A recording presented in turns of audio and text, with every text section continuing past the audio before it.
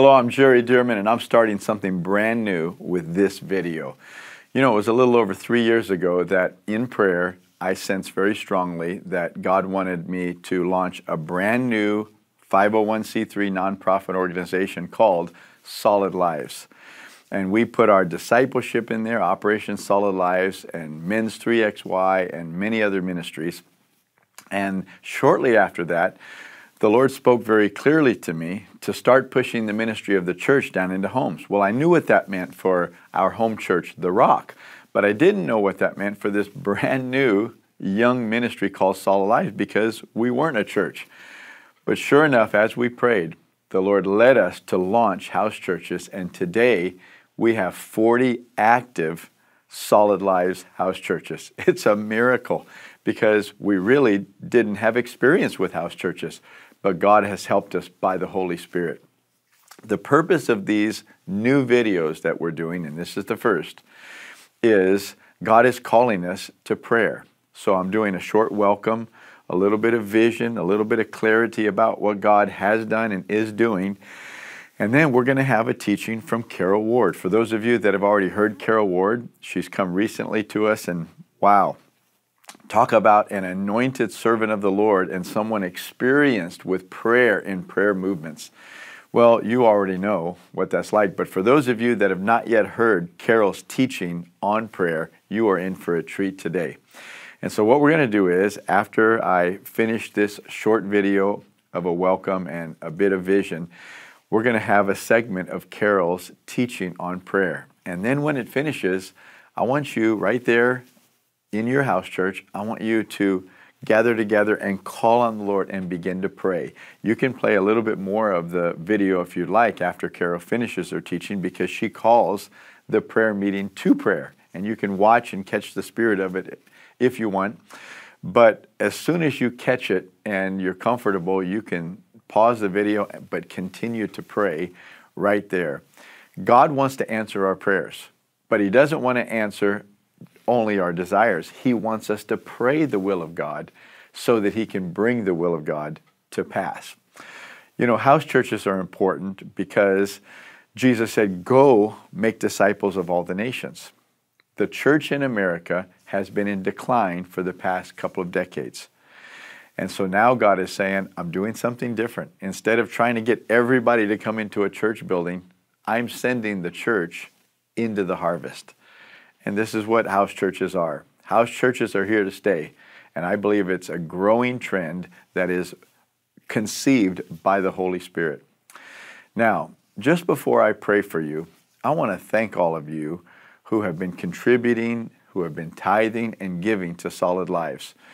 You may not realize how impactful it's been, but let me tell you, from the seat that I sit in, it is very impactful.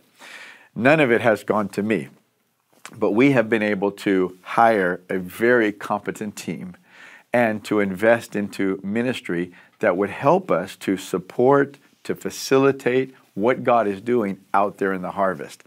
And a big part of the reason we could grow like we have and sustain the house churches that we have sustained is because of you being obedient to the Lord and tithing and giving.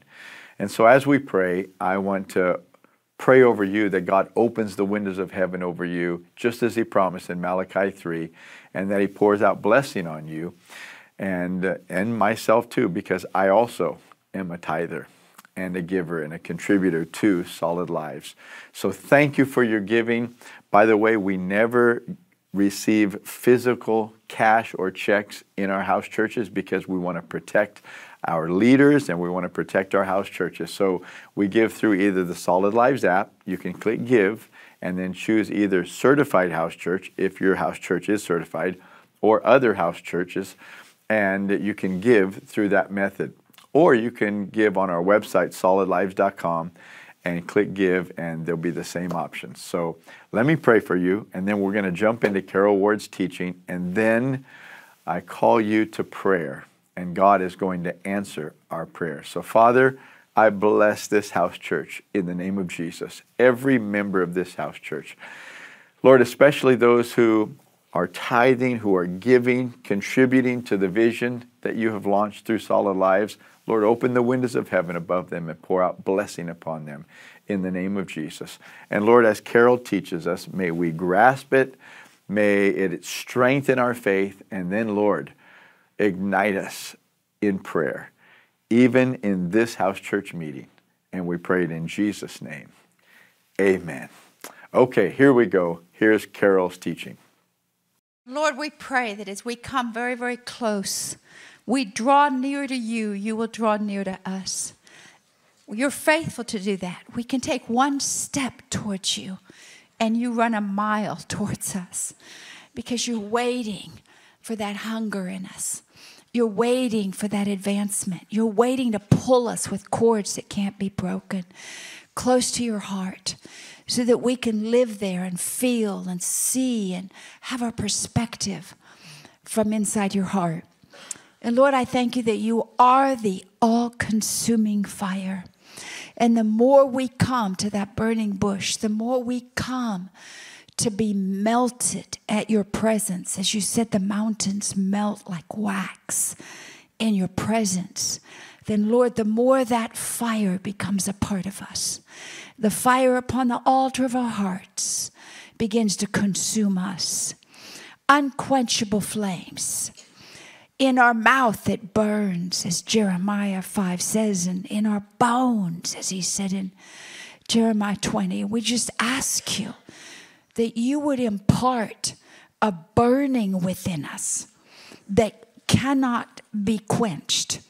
It cannot be silenced. That the things around us cannot put it out or distract it or quench it or disturb it. We want to hear you say what you said to Mary when Martha was very busy with things. And you said, Mary chose the best, and it will not be taken away from her.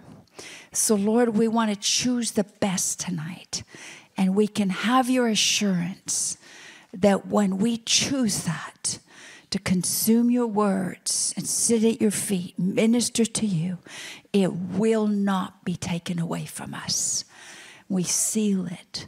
Draw each of us in. Deeper, Lord. Deeper. Deeper. In your powerful name we pray. Amen. Amen. Amen. Sometimes the word of God is the bread of heaven.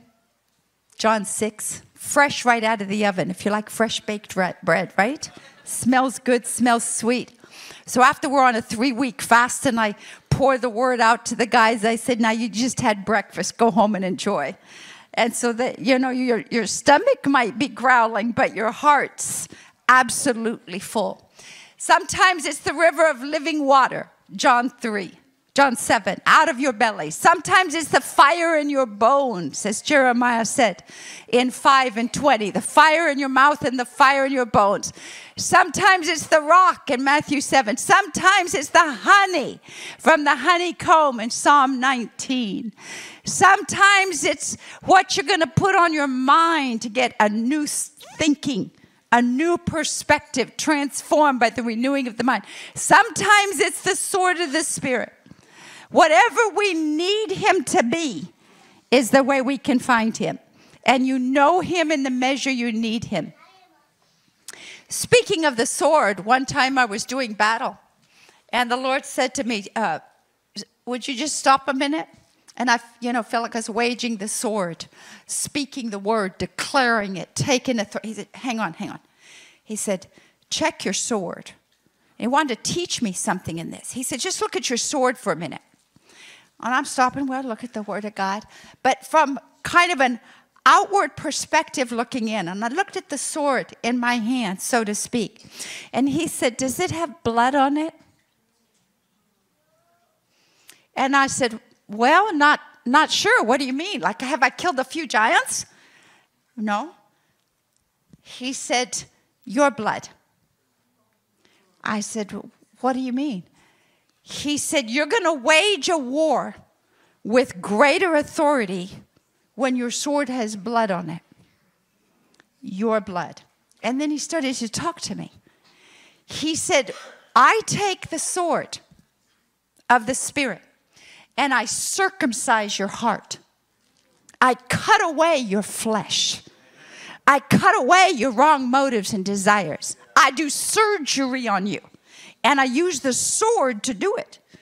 Because the word of God is profitable for teaching, reproof, correction, rebuke, training in righteousness. 2 Timothy 3:16. He said, I'm going to operate on you with the sword.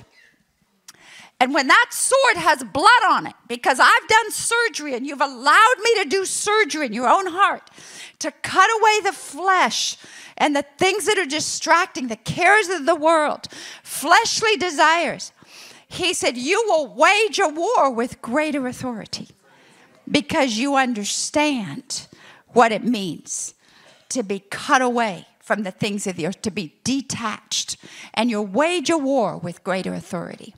Let me say this about authority too. When we pray, we're going to pray with authority. And we're going to go into a spirit of desperation tonight. And I'm going to explain that. And we're going to ask God for fresh baptisms of desperation as he takes us to new levels. But when I was talking about authority, I said, God, how come sometimes we've been successful, or we've succeeded, but different team members. Remember the disciples came to Jesus in Matthew 17 and said, we couldn't get that devil out of him. We couldn't get the devil out of the boy. They weren't successful. But Jesus just said a word and cast it out. I said, you obviously had greater authority than the disciples. So there's a growth in levels of authority, right? You grow in authority. And he said, I'm going to give you a key. This kind comes not out except by prayer and fasting. You also grow in authority as you exercise authority. If we never exercised faith, never exercised our muscles, never exercised stepping out and walking in that authority, we wouldn't know how to use it. Now, we know it's given to us because we're seated with him in heavenly places. We know he paid for it because he bought back in the new covenant on the cross the authority we lost in the garden, right? Adam and Eve were told, go take dominion. Go rule, go multiply, go reproduce. They lost it with sin. The cross took the curse. He was nailed to a tree as cursed. Jesus took that curse, broke the strongholds of darkness, got back the keys of the kingdom, went to death, hell, and grave, and won the victory to put us back in heavenly places beside him and delegate back to us the authority that we lost. He paid for it in full. But he started talking to me about authority. He said there's 4 kinds of authority.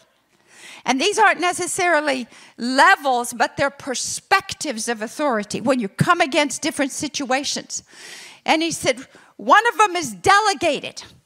He said, I've delegated my bride to rule and reign in this earth, to come against the strongholds of darkness, push it back, bring my kingdom down. And I've equipped her and empowered her to do that. Delegated authority through the power of the Holy Spirit. Finish the job the Son started. That's what the church is left here to do. So we have been delegated a specific assignment and the authority to go with it. The next one is earned authority. Earned authority are those that exercise it. They're skilled with the weapons of warfare. They know how to pray. They come against strongholds of darkness. If they couldn't cast the demoniac off to that little boy and Jesus said prayer and fasting, they go home and go, I'm going to pray and fast and I'm going to be able to do that because Jesus said greater works than these, right? So you earn that as you walk selflessly, sacrificially, seeking the word, seeking the truth to be like Jesus. In the army, aren't people promoted in ranks because they've done military exploits? So if you're a captain and you've won great battles, maybe next year you're going to be a major, right? You're moved up in position. In Uganda, in South Sudan, I was sitting with this general once, and I had coffee with him, and I was sharing about Jesus. He had a book on the table about how to take a guerrilla army and make it into an organized army. And they were trying to learn how to do this as a nation from the nation of South Africa. And I said, well, that's wonderful. What are you learning in that book? He said, I don't know. I can't read. Now, he's a general, high-ranking general.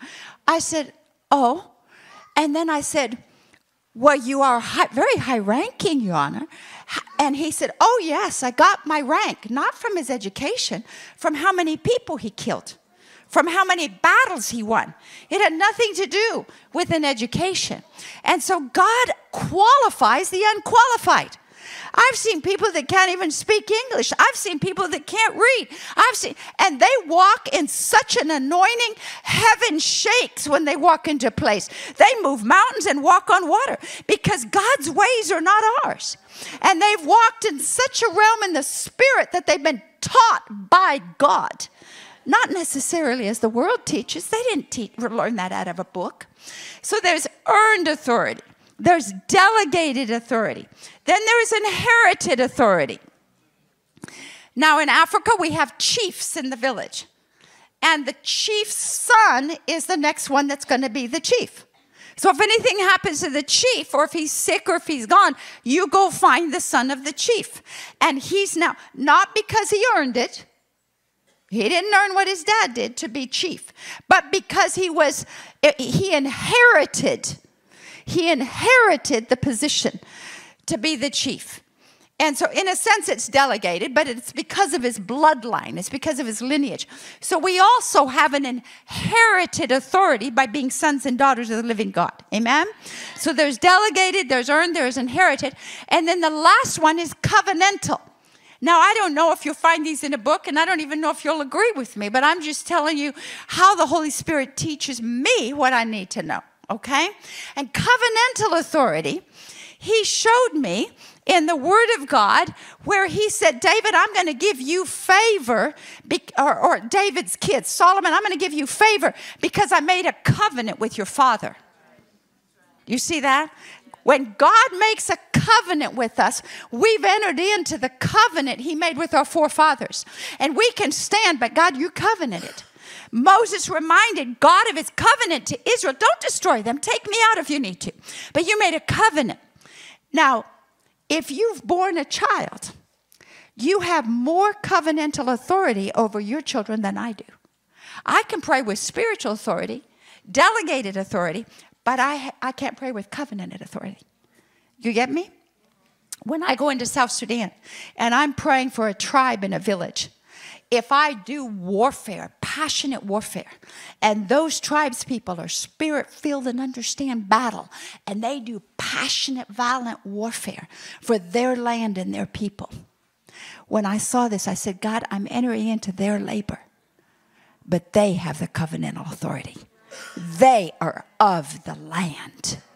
And when you are of the land, you have a covenantal right to be a gatekeeper. I don't own land in Florida. I don't pay taxes here. This isn't my dwelling place, but it is yours. You're a gatekeeper. You have a covenantal authority. I can come into agreement with you, but I don't have the same authority over your state as you do. Do you see what I'm saying? Because you live here.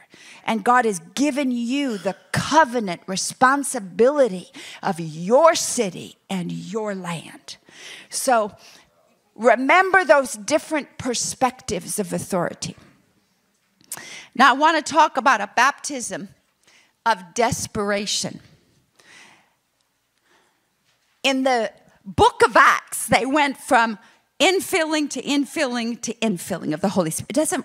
They had a baptism of the Holy Spirit experience, but then they got filled again and filled again and filled again, just like we need to. I mean, our tank's going to run empty of gas. It doesn't last forever. We need an infilling. We need a constant infilling. There's a difference between being passionate and being desperate. Big difference, okay? You can be very passionate. You say, oh, I love that worship song. Or, oh, I love that person. And you're passionate. You want to spend time with them. Romance, intimacy, okay?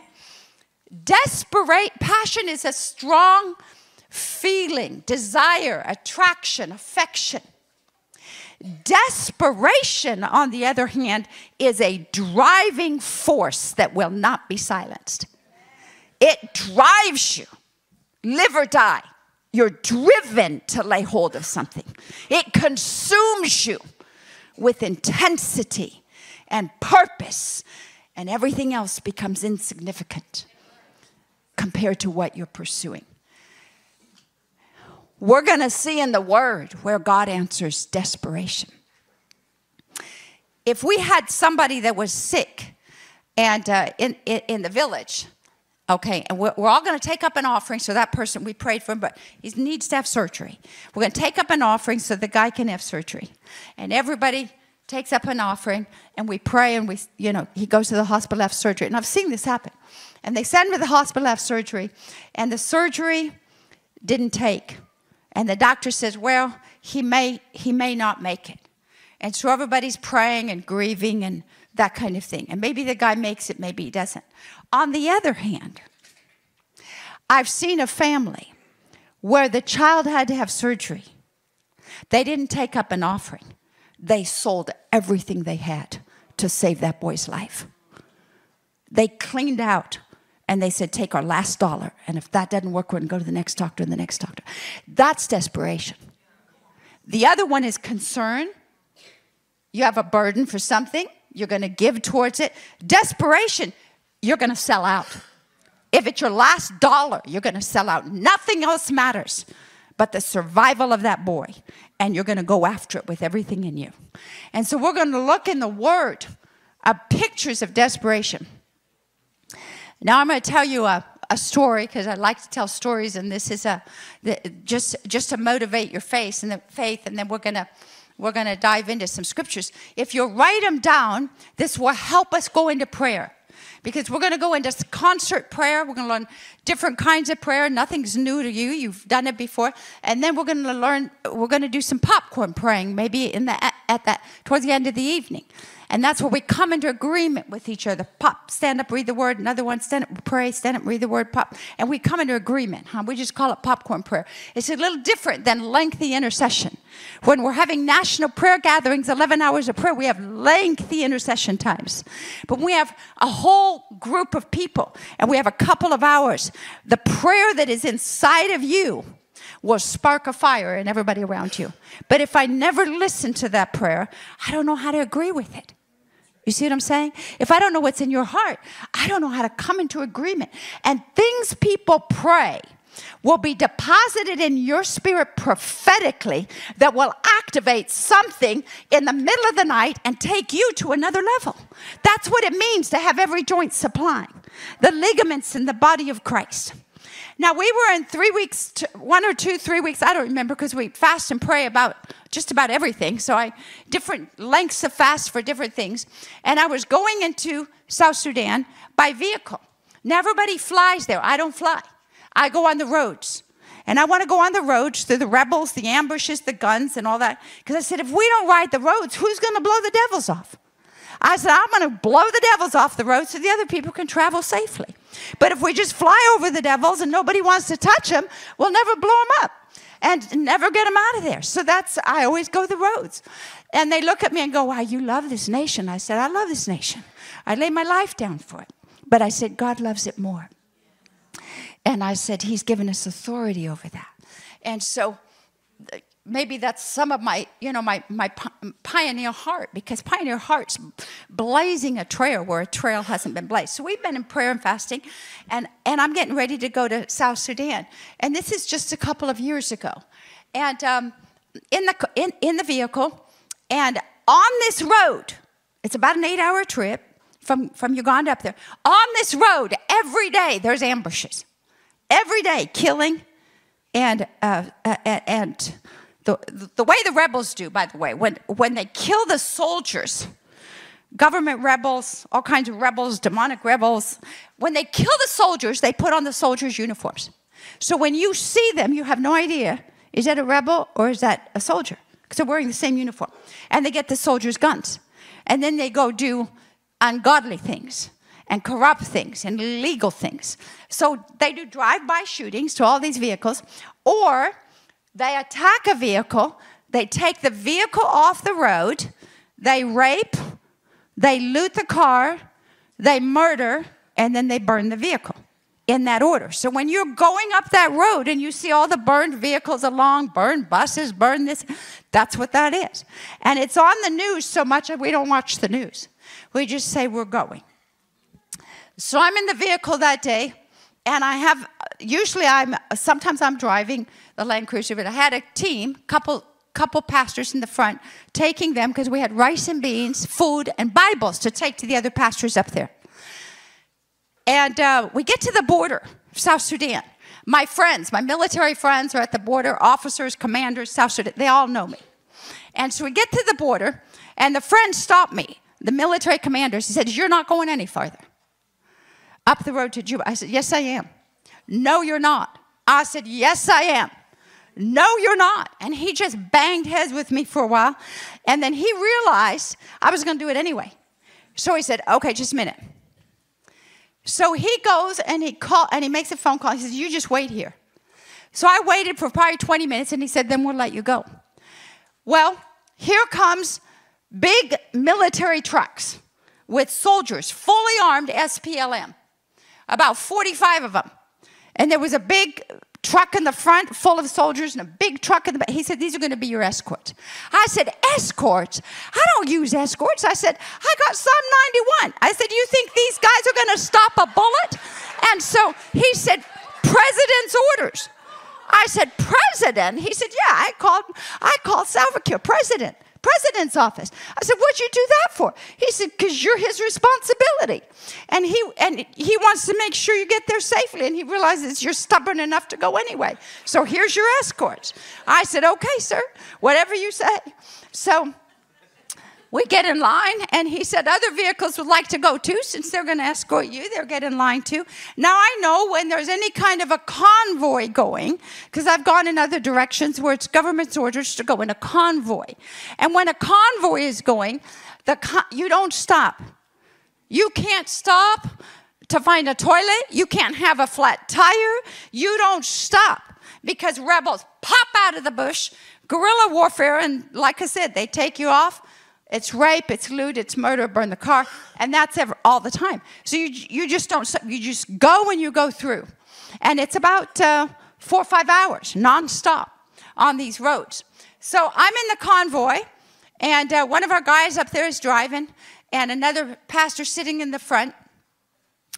And we start praying. Minute we start in the car, that's the first thing we do, pray. Start sharing scriptures. So we were just quoting scriptures from memory, praying over the scriptures. We hadn't actually gotten our Bibles out yet like we do, because within the first 30 minutes or an hour, we get the word out and start reading and praying. And we were about 30 minutes to an hour up the road when the convoy stopped. And there's probably about 10 vehicles in that line with us. So there's a big military truck in the front and a military truck in the back, and the convoy stops. And I'm thinking, well, this isn't real good, but I don't know what's going on up there, and you can't bypass, the military. So you just sit and wait. I'm sitting in the back seat, and sure enough, 2 big old burly 7-foot tribes people. They've got the scars. I knew exactly what tribe they were from. Had on military uniforms, AK-47s. They opened either side of the back door where I was sitting in the back seat, got in the car real fast, squished me in the middle of them, slammed the door, and yelled to the driver, "We're your escort now. You do exactly as we say." Angry faces. Didn't take a lot of discernment to see that they were not South Sudan military.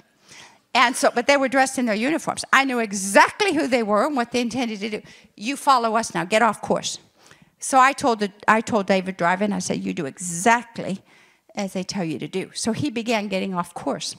Now the one on my left, they put their AK-47s between their knees, both of them, just growling. I mean, these guys have been born in blood, 62 years of war, lived in blood. Blood is nothing to shed, no value of human life. They do anything to anybody, anytime, and it's mob violence and just pre-law, kind of thing. So this other guy on my left, he gets a big string of bullets out of his pocket. He starts rolling his bullets around, puts a pistol on his lap. So I thought, he's got 2 guns. This guy has one gun. So I'm thinking all this real fast in a matter of split seconds. I didn't have time to do any praying and fasting, okay? This is why I'm saying we got to be desperate for God at all times. Because if we're serious and mean business about God using us, we're going to find ourselves in situations that, like Paul said to Timothy, be instant. Was it Paul or Peter? Instant in season and out of season. Instant. Be ready. Be prepared. And so he got his pistol. Now I'm sitting there for a second and I think, as many as were led of the Spirit of the sons of God. I said, God, what do you want me to do? I said, if I'm going to see you in a little bit, I want to go happy. And so I said, if you have something to tell me fast, because I'm going to see you. And all of a sudden, I have no other thought except the word. If we ever think there's an ounce of anything in us that can come against any battle, then we're deceived. All right? We can do nothing without him, but we can do everything with him. And greater is he that is in us than he that is in the world. And he is the word. So I had a box of Bibles behind me, and we had not started opening and reading. We were just praying. I turned around as fast as I could. I grabbed one of those Bibles. I whipped around to that guy on my left. I waved it in his face, and I said, I am so glad you're in the car with us today. I said, do you know what this is? I said, and do you know what it has to say? And I said, by the way, what is your name? And I'm just talking like a mad person. Because I found that David saved his life by acting like a crazy man. Now, I didn't think about that till later, but I wasn't trying to imitate David. But I just thought, I am going to get his attention, and I'm going to keep it. And so I'm waving this in his face, and I'm talking like this 90 miles, and I'm right in his face. And he's like this, and he says, well, Jacob, a joke or something like, he has a Western name and then a Dinka name. And I said, Jacob? I said, Jacob, your name is in here. I said, do you know you're famous? Do you know who Jacob is? I said, and do you know who his dad was? By the way, do you know who his kids were? Let me tell you about Jacob. He was such a famous man. You're named after Jacob. Do you know that? He was spellbound. And he sit there and he put his gun down. And I went and I said, let me tell you about Jacob's dad. And then I said, let me tell you about his granddad. And by the way, let me tell you where Jacob came from. I started in Genesis. And I talked 90 miles an hour from Genesis to Revelations for 4 hours. Hey, man, 4 hours. I don't know if I took a breath, but this word better be in you because you don't have time to read it. It had better be hidden in your heart when you need it. Hallelujah. That's the power of the word. And I said to him, I told every Bible story I could, all the way from Noah to Abraham. I've never gotten so happy about Abraham offering Isaac. I was happy about everything. And I'm just so excited. And I went from Bible story to Bible story to Bible story. And I'm timing our trip on the road. David got right back online. And I kept this man totally mesmerized. It wasn't me. It's the power of God's word. This is the power of God unto salvation, Romans 1:16. To the Jew first, also to the Greek. So by the time I went through all the word, I got to 1 John. And I went through Calvary, but I wasn't going to stop at Calvary because I'm not ready for him to get saved till we get to Juba. Because people can be saved but not sanctified. And I said, he might get a hold of Jesus, but still decide he's got something on his mind. So I thought, I'm going to get him saved. I'm going to lead him to Jesus right when we're pulling into Juba. So I took him to 1 John. I'm coming to the end of the word, and I said, and we got to walk in love. As he's in love, we got to forgive one another. And I said, and we have fellowship with one another. And I said, that's possible when we forgive. And he looks at me. By this time, he has hung on every word I've been saying, hour after hour. And every once in a while, he'd ask, what'd they do that for? Why'd they do that? Well, how come? People love stories. They love Bible stories. And so when I said that about walk in love, he said, oh, I think that's what our nation needs. Isn't it? I said, Jacob, that's exactly what this nation needs. And that's why I'm here. And he looked at me startled, like he's coming back to reality for a minute. He goes, why are you here? I was going to kill you. I said, I knew you were, but I have a message for you stronger than death. And his name is Jesus. Now, hallelujah. By the time we pulled into Juba, and I'm offering him the message of life, whose name is Jesus, both of these men pray after me to receive the Lord Jesus into their hearts. Praise Jesus. Praise Jesus. Never think this word is void of power for a minute. Now, after they prayed to receive Jesus, he said, would you come to my village? It's up there by Chad. And he said, it's the killingest village in South Sudan. That's what they say, killingest. It's the killingest. I said, Jacob, yes, I'll go. I wrote down the name of his village. Our missionaries are in his village today. They've planted a church, run a Bible school, and evangelizing that whole area. Hallelujah. Hallelujah. So as they were getting out of the car and we were dropping them off, I said, Jacob, I'm going to give you this. He looked at me. Nobody's given him a thing in his life. He's probably a 19 or 20-year-old guy that's killed more people than you can imagine. They start him at 8. They recruit kids at 8 and 10 years old to be in the military. And he grabbed that Bible from me. He clutched the Word of God like it was $1 million. Oh, my. Brothers and sisters, if we could value the preciousness and the power of God's word, we would consume it night and day. We would keep the word playing in our houses. We would keep it scripture memorized. We would write it on cards, on our hands, on our forehead, and on the walls, and talk about it coming in and going out, like Deuteronomy 6 says. He clutched that Bible. He grabbed it. He said, you're going to give this to me? I said, on one condition. I said, I'm going to give this to you free, but this is the most expensive book in the world. I said, it cost the Son of God his life to sign it so your promises could be yours. And I said, so on one condition, that you read it every day, and then every day you have to tell somebody what you read. Oh, I'll do it. I promise. He had tears running. I promise you I'll do it. And then I said to him, do you know what that makes you? I said, Jacob, that makes you a missionary. You got in the car as a murderer, and you met Jesus, and he's changed you into missionary in a few hours. And both of them took a Bible and made a commitment to be missionaries to their people. Hallelujah. Hallelujah. Praise Jesus. God can do that fast what we can't do in a lifetime. When we stay in prayer and we walk in the Word, and that is our hiding place and our dwelling place. And as Hebrews 8 says, it's the new covenant written upon the tablets of our heart. So I want to talk to you about desperation.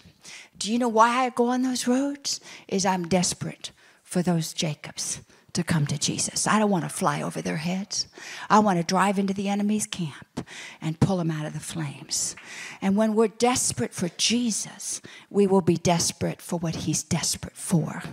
We'll be desperate for the kids, the souls, the lost that don't yet know him. But we can't be desperate for them until we're desperate for him.